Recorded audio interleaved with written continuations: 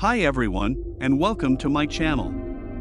Today, I'm going to be reviewing the 2013 Telugu movie, Idaramayallatho. This movie is directed by Puri Jagannathan and stars Allu Arjun, Catherine Tressa, and Samantha Akinini. The focal priest is confronting allegations of having dark cash of 1 trillion rupees in tax evasion into Europe through his clueless little girl Akansha, a brain science understudy who goes to Barcelona to seek after advanced education.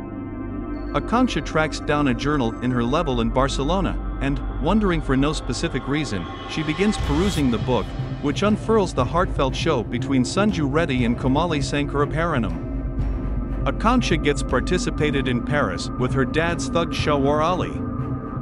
As it turns out, she runs into Sanju and becomes acquainted with him. Sanju is a designer-turned-lead guitarist of a music band and makes his living through stage and road exhibitions.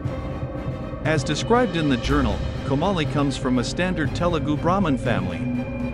She is keen on traditional music and winds up learning the violin at a melodic school in Barcelona under fiddle teacher, Brahma. In a spot of destiny, she goes gaga for Sanju and gets endorsement for their between-rank marriage from their folks in India. Komali unwittingly gets found out after a video film that she unintentionally shot while Shawar Ali kills the Spanish diplomat during the time spent tax evasion. Sanju saves Komali from these colleagues in 2 or 3 events. This is where the story in the journal closes unexpectedly. Wondering for no specific reason, Akansha begins examining Sanju concerning their romantic tale and, all the while, winds up with upsetting realities. On non-stop asking by Akansha, Sanju tells her that Komali is dead. It is then displayed in a flashback that for fixing the marriage of Sanju and Komali, their folks had come to Spain. It was around then that Komali is captured by Shawar Ali's sibling, and when Sanju comes to save her, Komali is killed by Shawar Ali's sibling. Angrily, Sanju slams up the entire posse, and Shawar Ali's sibling goes into a trance-like state.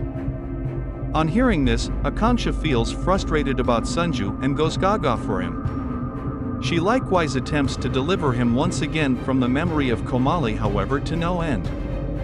In the interim, Akansha spots Komali going across a road.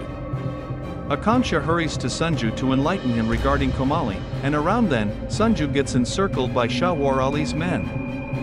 Sanju, while slamming up Shawar Ali's men, lets Akansha know that it was his arrangement to trap her in his affection to retaliate for the passing of his and Komali's folks on account of Shawar Ali. Then displayed in a flashback in the wake of pummeling Shawar's sibling, Sanju had taken Komali's body to the medical clinic, from where Sanju's dad hits up the focal clergyman to capture Shawar Ali in Spain subsequent to watching the video film.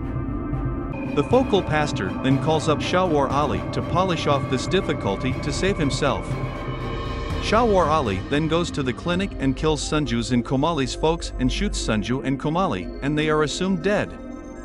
Nonetheless, Sanju and Komali didn't bite the dust. It is then uncovered that Sanju has been standing by this opportunity to pursue his retribution and has made Akansha the pawn in this game, and it was he who faxed their photograph to make Shawar Ali envious so Shawar Ali will come himself to kill Sanju. Afterward, it is uncovered that Komali isn't dead and that the two of them needed to retaliate for their folks' demise. Sanju and Shawar participate in a fight in the backwoods where Sanju kills Shawar Ali with Akansha's assistance. Sanju and Komali live cheerfully, while Akansha lives alone. Thanks for watching my review of Idaramayallatho. If you liked this video, please subscribe to my channel for more movie reviews. See you next time.